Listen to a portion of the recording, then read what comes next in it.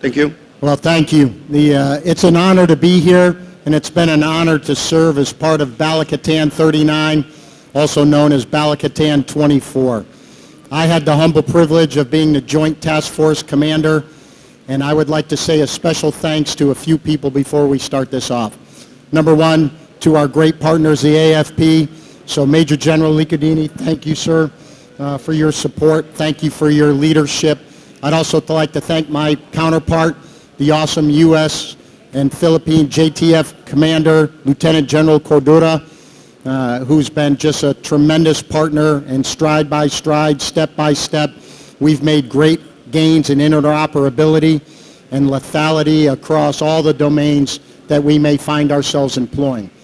Just one last closing comment before I look forward to your questions is, I meant what I said earlier. It's no coincidence that as democratic nations, the values we share are even rooted in our respective national anthems.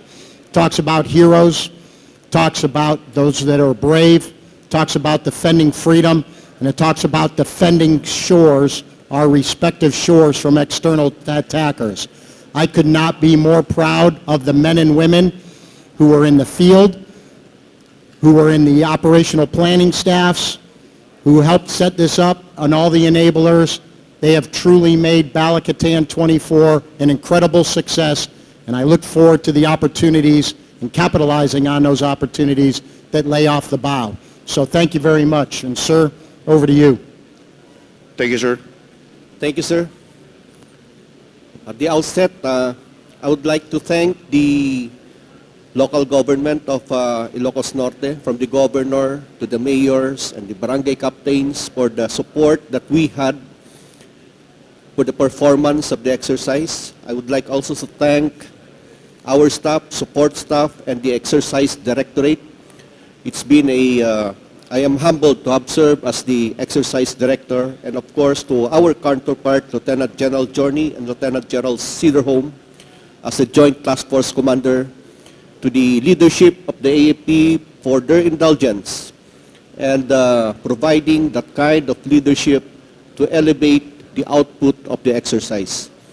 So with that, thank you very much, and we thank also the other staff and support staff that were not mentioned earlier. Thank you. Thank you, Major General Licudine, sir. Now we'll proceed with our Q&A. Yes, John Eric of Daily Inquirer. Sir, good morning. John Eric Mendoza from Inquirer. Sir, Defense Secretary Gilberto Teodoro Jr. said that next year's Balikatan will involve a full-scale battle simulation. What does that mean for the for your side, and will we see the emergence of more the usage of Typhoon missiles and more live fire exercises? And to whom was this addressed, this full-scale battle simulation scenario? Thank you. The BK 2025, actually this afternoon will be already the start of the planning before our counterparts will go home. And the full battle test would mean a more demanding exercise. The challenges as the exercise will be more elevated.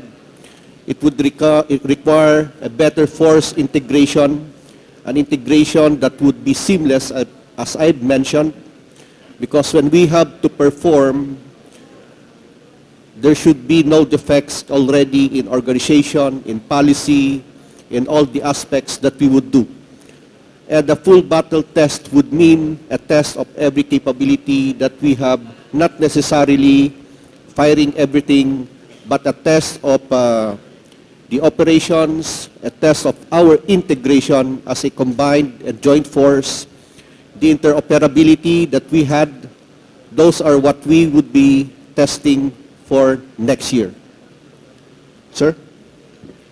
From the U.S. side, and thanks for the question, sir, from the 1st Marine Expeditionary Force, which I have the humble privilege of being a part of, this will be a recertification. We certify every 2 years in the United States to be a joint task force. So right now, the 1st Marine Expeditionary Force, about 45,000 Marines and sailors based across 2 states and worldwide deployable, is a JTF force that is certified to go anywhere globally and conduct any mission sets that is required by our National Command Authority.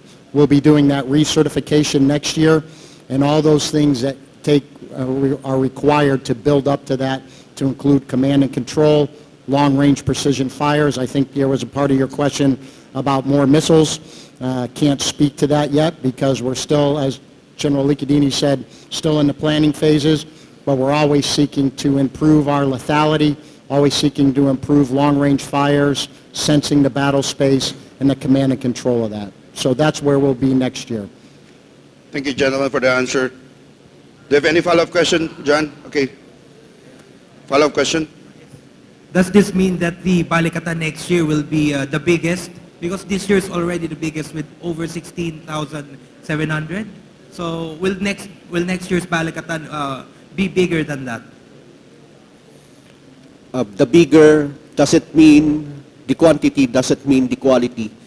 But with the guidance of our counterpart, Lieutenant Chorney, when we planned BK-39, the quality of the training that we had, the improvement on our capability and our integration, as I've mentioned, that should be the parameters of what we would be seeing, not really in quantity, but the quality, because it is where we can be effective and efficient to deliver the kind of result that you, the government, the people would expect us. Sir? Sir, I think you shacked the target on that one. Yeah. Quantity is not our desired metric. Quality of training is our desired metric. And we'll build the exercise around delivering exactly that. Again, thank you, gentlemen. Next question will be posted by Patrick Jesus, PT4.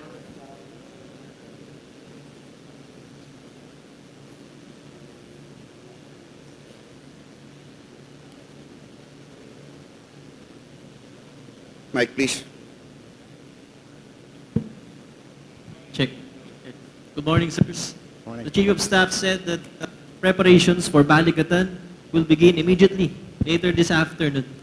Are you looking forward to invite more countries for next year's Balikatan? And what countries are possible to join? Thank you, sir. Are we inclined to invite more countries to this particular Balikatan, sir? I think that's what's the question. So I'll start answering that question, and thanks for the question. You know, the countries that are invited are obviously, this is a bilateral exercise, but over to the AFP and to our civilian leadership as to the agreements to bring other countries in. That's not our realm. We welcome all who share the same value set and beliefs in a free and open Indo-Pacific. We value and cherish to operate with those who believe in transparency and the respect of sovereignty. And much like a saying in the United States, you know, I will work with any man to do good. So we are happy to work with any nation that shares those values. In regards to the scope and size of that next year, what are some of the improvements? Well, we've already been talking about on the U.S. side, and I know the AFP has as well, about what we're looking to test and improve next year. I think it's safe to say that we'll be looking to capitalize on the momentum we've built in the command and control of forces.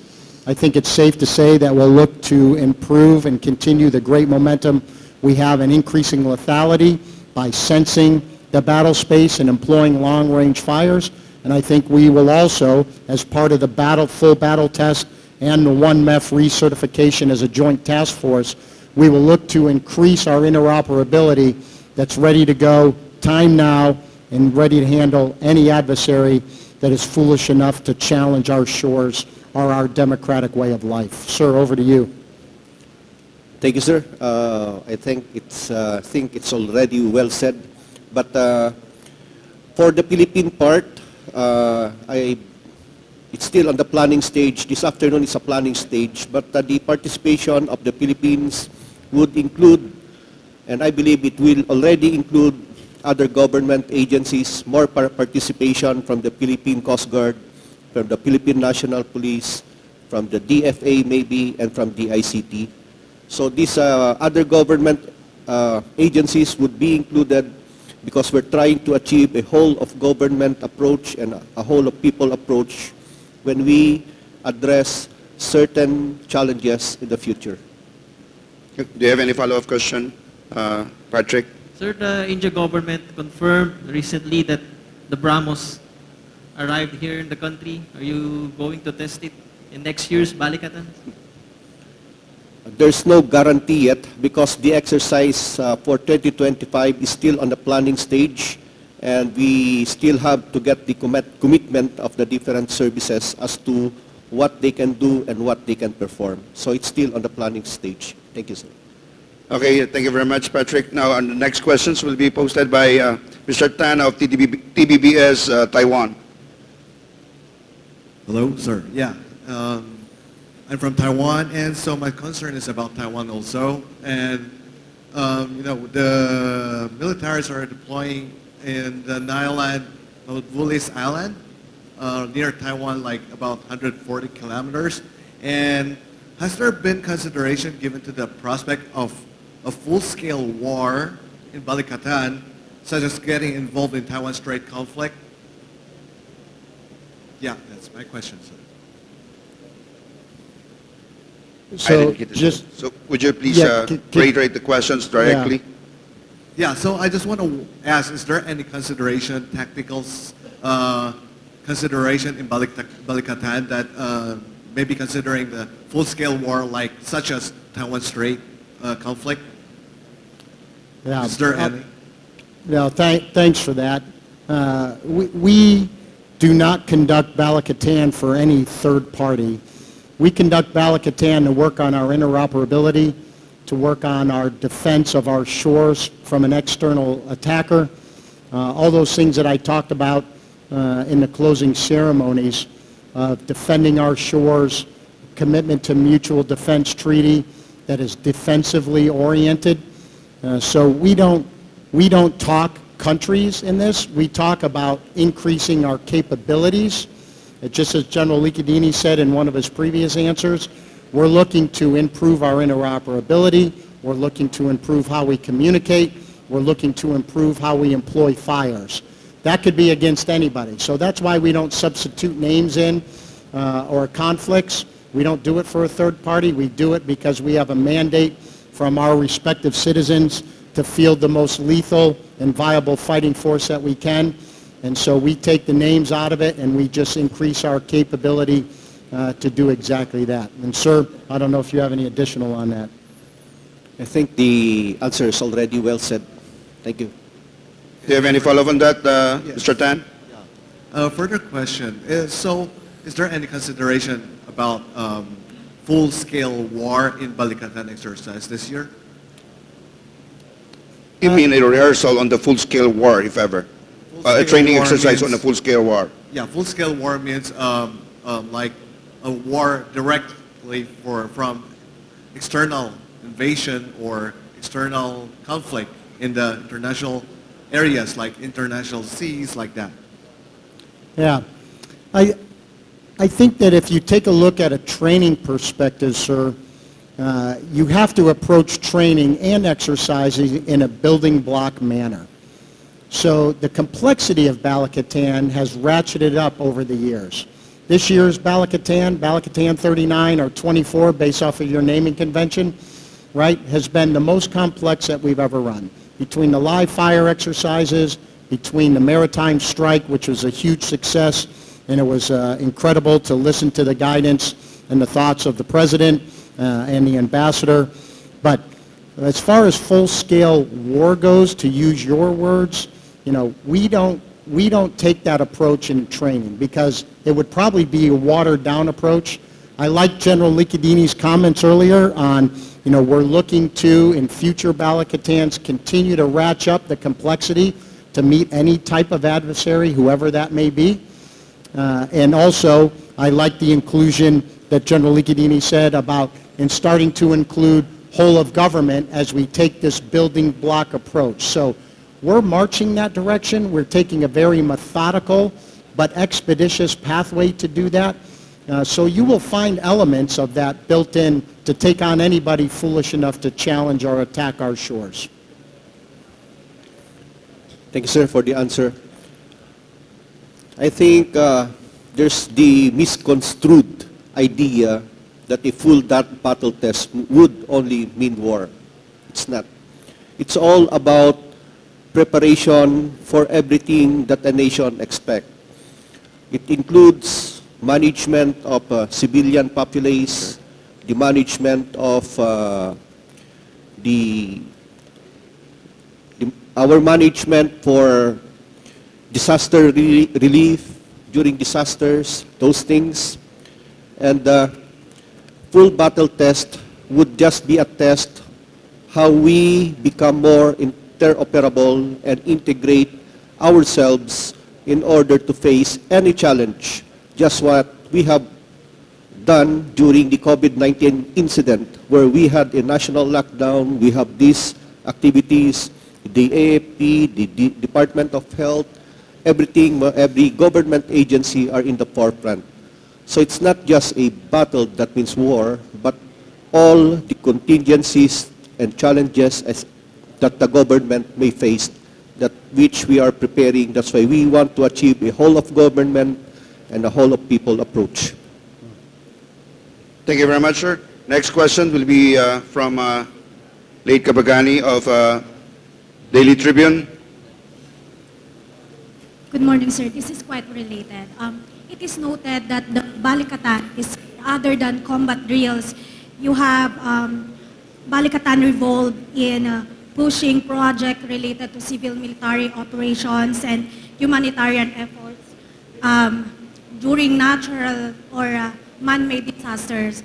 My question is how these CMO projects under Balikatan, particularly the construction of clinics and schools in Ilocos Norte, could help possible evacuation of or repatriation of Filipinos or refugees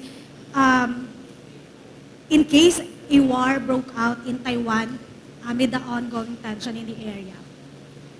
Well, thanks for that question, ma'am.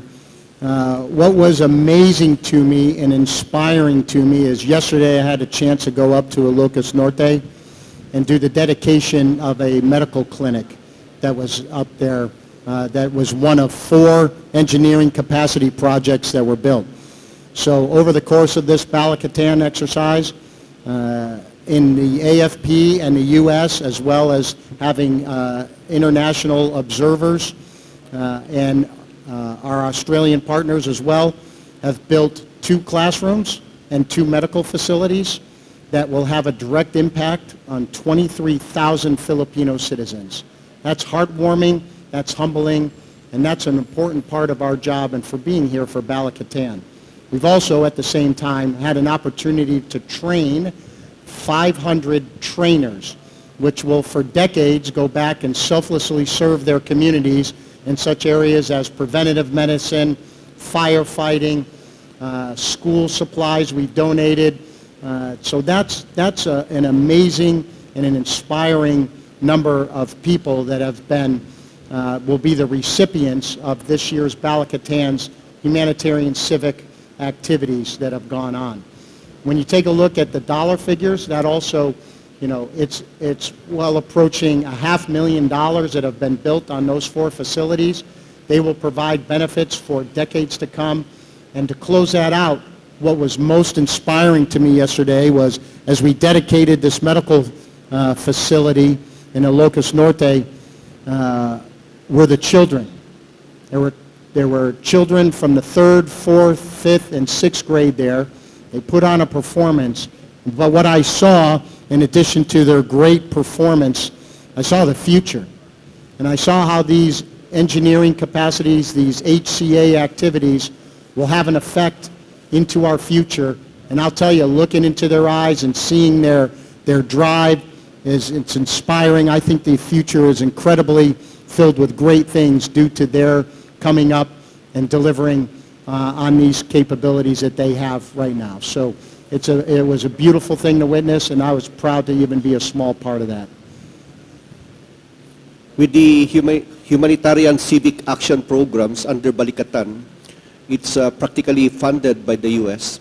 If you've seen the one built in Ilocos Norte and Cagayan, It's a world-class quality of a barangay health center that would be used by the barangay itself.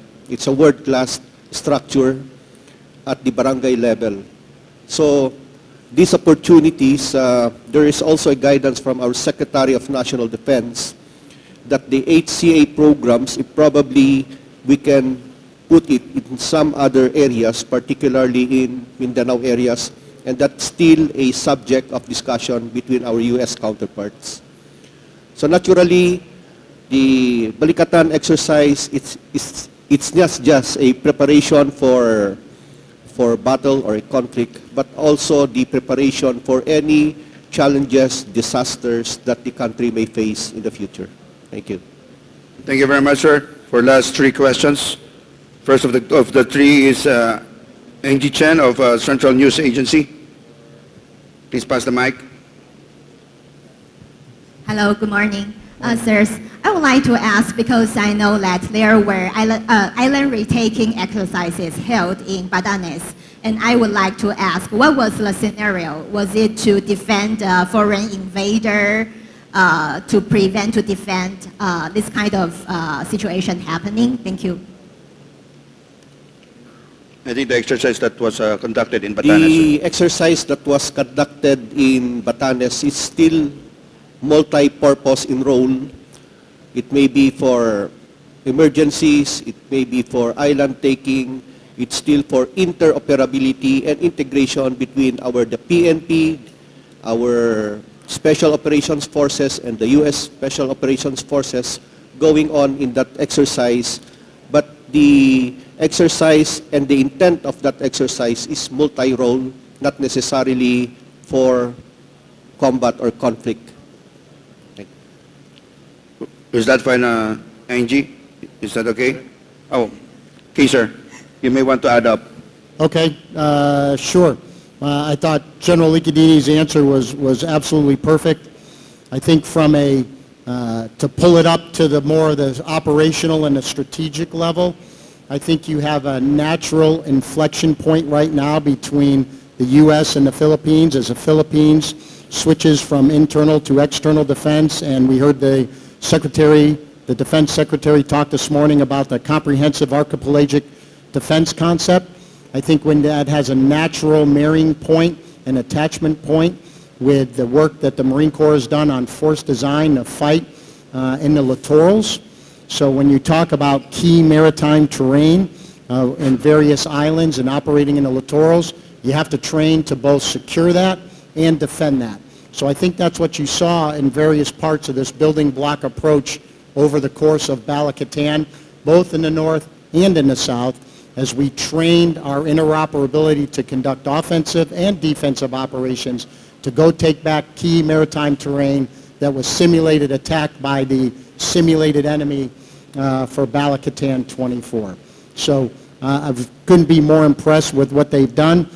We have great opportunities to continue that interoperability, to continue to figure out how to best secure key maritime terrain and operate in the littorals as we both advance our advancing defense concepts over time. Thank you very much, sir. Would you like another follow-up, Angie? Yes. Okay. I would like to ask, because I know there were mid-range missiles being deployed during Balikatan, and I would like to ask, will they stay in the Philippines, and what will be the future use of it? Thank you. Yeah, we don't discuss force disposition, ma'am. So for operational security reasons, we are in close coordination and compliance with all the guidance from the AFP and the Philippine government. But I'm not in a position to discuss that. Thank you. Will that be fine with that answer, Angie? Okay. Next of the three questions. Second question will be coming from Kyoto News. May we hear from Maricar Cinco or Ken Sasaki?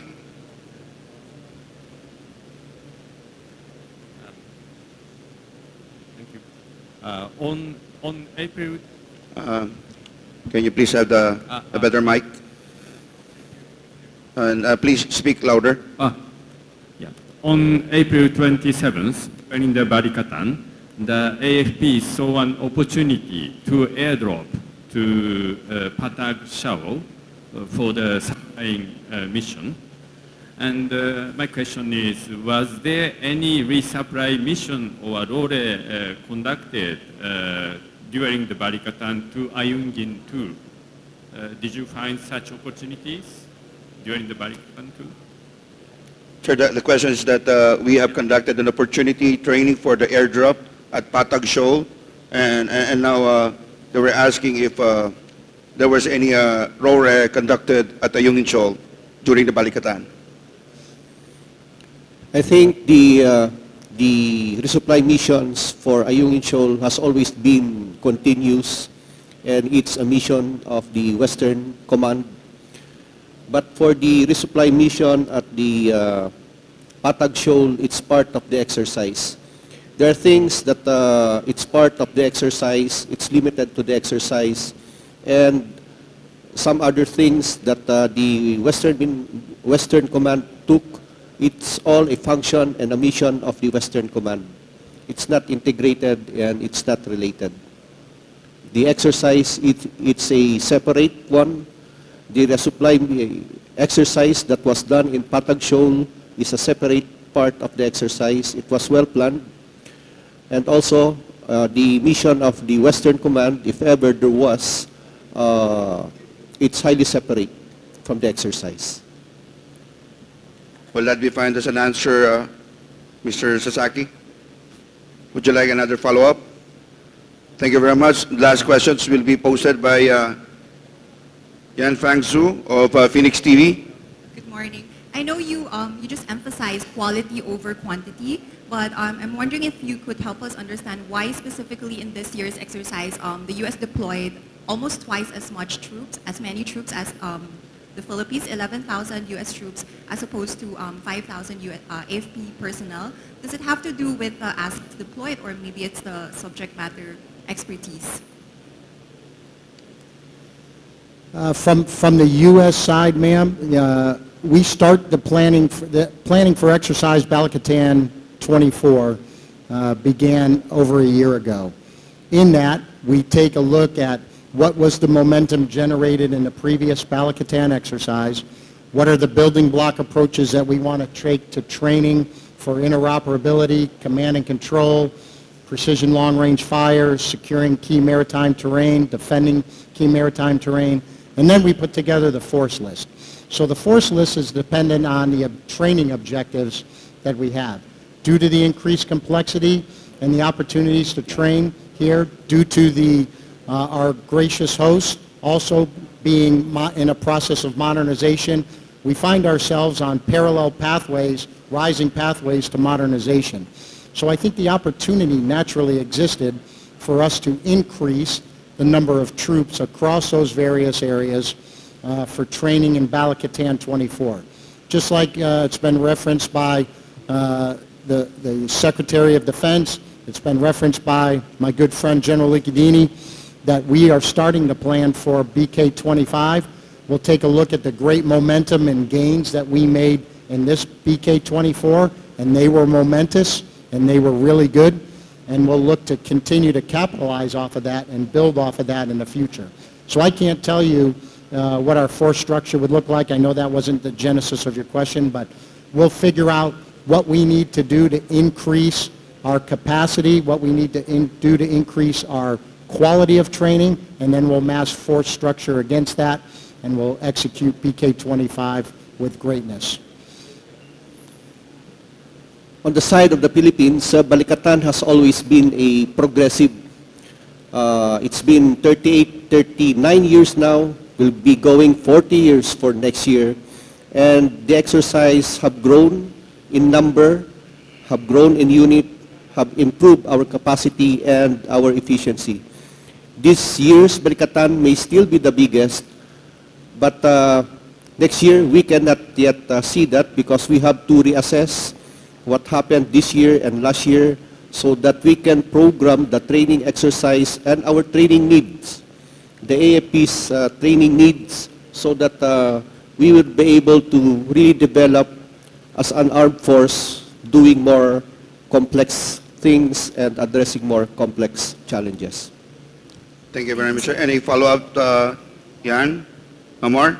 Any other questions from our media friends here? I think that will be it, sir. Before I let you go, the two of you, sir, may we request a final statement coming from Lieutenant General Cederholm and then followed by Major General Licudine, sir. Sir, final statements. Well, thank you. I'd like to close by saying a special thank you to the press. I know we've had opportunities to meet and engage each other over the course of the last 3 weeks. I have found your questions to be well-informed, fair, and accurate in reporting. It's important for us from the U.S. perspective.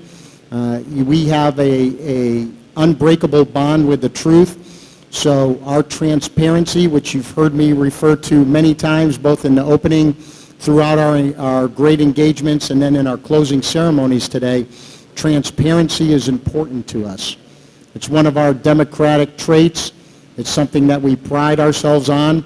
It's a vision that we share with the Republic of the Philippines.